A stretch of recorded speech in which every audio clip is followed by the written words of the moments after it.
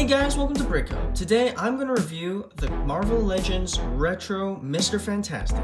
As always, if you guys enjoyed this video, be sure to smash that like button, comment down below to let me know what you think, and subscribe to this channel hitting that notification bell for more content just like this. Also, check out our Instagram page. So this is Mr. Fantastic of the Fantastic Four.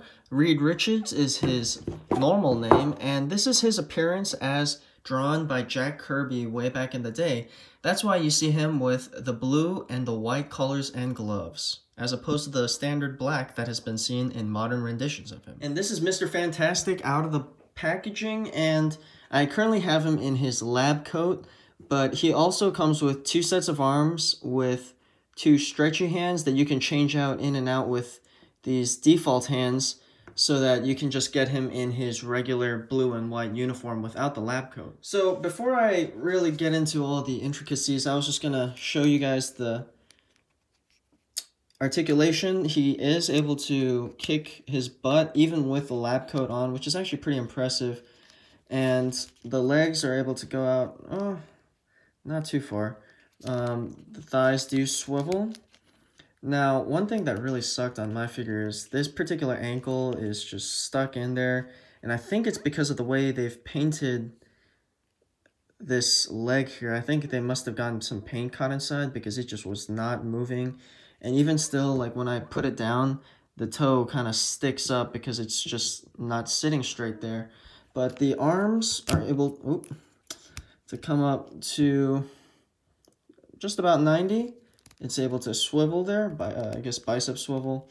You're able to bend the arms to just past 45, and the arms, or the hands, turn just like that and swivel in and out like so.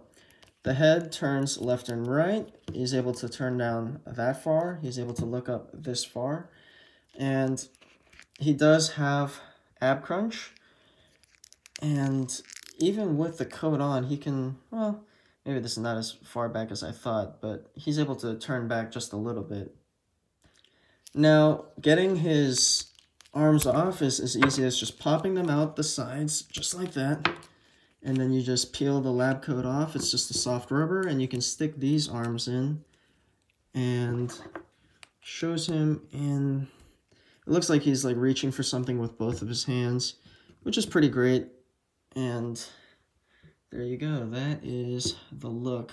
Now, one thing that has been a little bit disappointing about this figure is there's a lot of just paint applications that just, I think, aren't that great. There's so much, or there's so many like parts where the blue is shining through the white paint, and I think that's just super annoying for me. And the foot was also an issue, his right foot. But look, there's like some extra paint that was splotched over there. Now, that's about as far back as he goes, but like without the lab coat, you get a better idea of how much he can go. Let's see if the legs can go any wider now that you get the lab coat off. Yeah, a little bit wider, so that's pretty good. I mean, he does stand on his own, so that's always good. And the hands are interchangeable, so you just... Oh, wait, hold on. Yep, you pop it right off like that. You put this hand on, and you just put the wrist peg in. I actually don't know if that was the way it was intended, but that's the way I'm using it because it seems to work pretty well. So just to provide some perspective, I've put Mr. Fantastic next to a Marvel Legends Black Tom Cassidy on the right, and then on the left we have a Mezco 112 Collective Deathstroke. And you can tell that he is far skinnier than the two, but also his head is just super small. And I don't know if that's because Black Tom's head is too big or if Mr. Fantastic's head is too small. I know he's like a tall, skinny, lanky guy, but it just seems like, one, he should have been a little bit taller because it looks like he's a little bit shorter than both of these guys. But also, his head is just way too small in scale to his body. I think the head should have been closer to Black Tom Cassidy's size, despite the fact that it is a skinny character.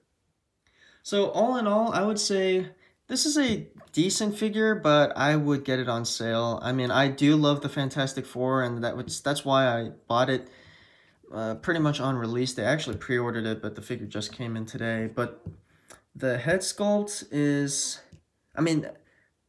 if it wasn't for the scaling issues with the body, I would say this is an excellent head sculpt. It looks great. The paint applications are great. The eyes, the eyebrows, everything was painted well. It's just I don't know, I guess I never had any other Mr. Fantastic figures before, so maybe I really don't know what it should look like, and now he's having some trouble standing, but all in all, it's a decent figure, not as detailed as some might want, but this is pretty accurate to the classic Jack Kirby look. Anyways, that's it for my thoughts. What do you guys think? Let me know in the comments below, and be sure to smash that like button if you enjoyed this video, and also subscribe to this channel hitting that notification bell for more content just like this. Thanks guys, bye!